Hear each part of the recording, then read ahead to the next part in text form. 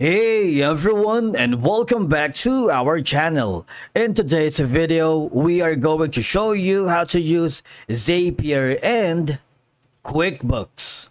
Let's begin. Now, the first thing that you need to do is to log in using your credentials. If this is your first time in QuickBooks, I need you to click the sign up option. And from here, just follow the on-screen instructions and you're good to go. Integrating Zapier with QuickBooks allows you to automate accounting tasks, streamline workflows, and of course connect QuickBooks with thousands of other apps.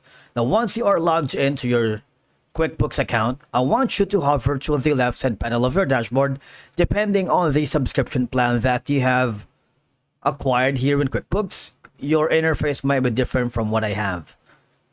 On the My Apps or Apps section on the left side, I want you to click on the Find Apps.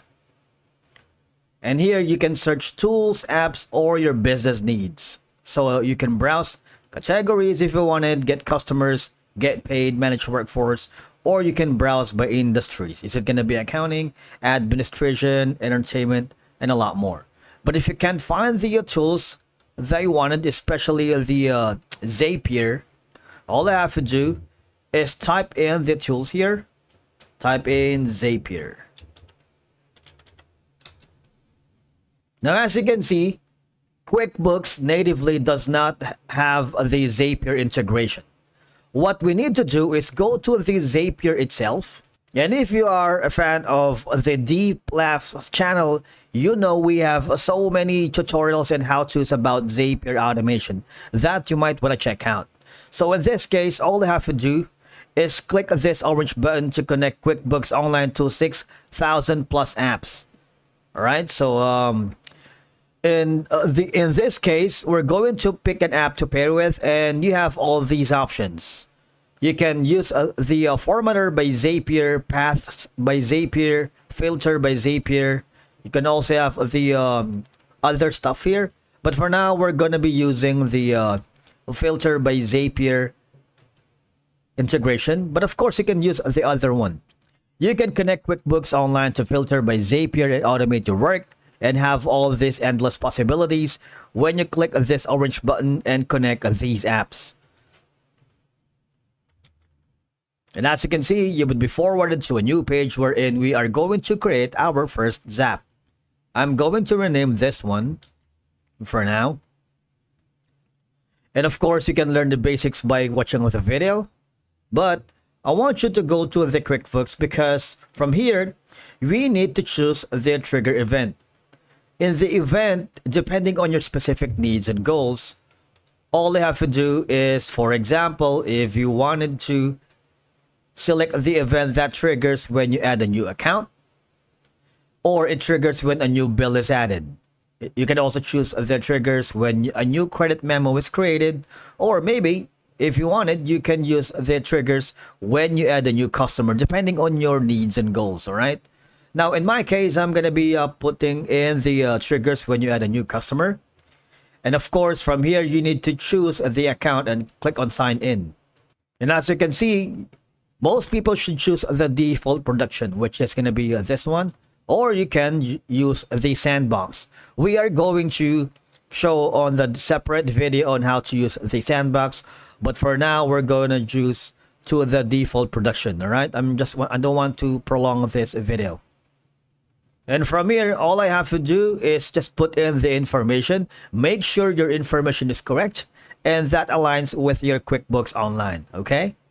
I'm going to click on create. And from here, just authorize these apps and click on connect. Just wait for it. There's going to be a status bar on the progress. And that's that. All right. Now, here, you can simply click on continue. And you can test your trigger. All right. To confirm that your trigger is set up correctly and working. And of course, from here, click on this button. Because automating processes with Zapier minimizes the risk of manual data entry, such as typos, miscalculations, and with consistent data flow between QuickBooks and other apps, you can ensure your financial records are always accurate. Now, after that, if you want to test the trigger again, just click on that. So I'm going to make sure we are on the right track. After doing so, we're going to go to the Zapier. Because in Zapier, all right, as you can see, changing your app will clear any settings you currently have for this tab. Once you've done that, now you can keep your customer information in sync across multiple forms.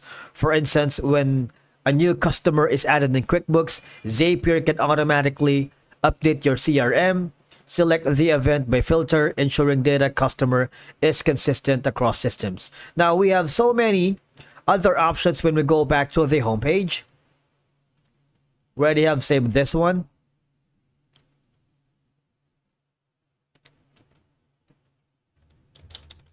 I'm gonna type in again QuickBooks. As you can see, you can use this predefined template, automate customer invoicing in QuickBooks and Google Sheets. We're not gonna do with that. But instead, I'm gonna use the formatter by Zapier. And again, the same process as earlier. Just click on the orange button. And let's select the event again. Now this time for sure, just choose an event. I'm just going to click on the default options. I'm gonna press continue. And let's see if the trigger is gonna be working without any problem. Now, when using the filter formatter by Zapier, you can now automate data entry and reporting tasks. You can, of course, reduce the workload of your finance. And if you're working with multiple teams within an organization, making the processes more efficient and reducing the need for manual intervention. And I believe that it helps ensure consistent accounting processes, ensuring that actions such as invoice creation, expense logging, and customer updates are performed in a timely and compliant manner. And of course, businesses can now automate tasks, ensuring accuracy, improving team collaboration, and scaling their operations effectively. Right? And you're just going to choose an event from here. Maybe we're going to be choosing a date. Work with dates and times to change formatting or add subtract within items. And once you click on continue, you can sit back and relax because Zapier will do all the work for you. And that's it for today's video. Thank you so much for watching. We will see you again in the next one.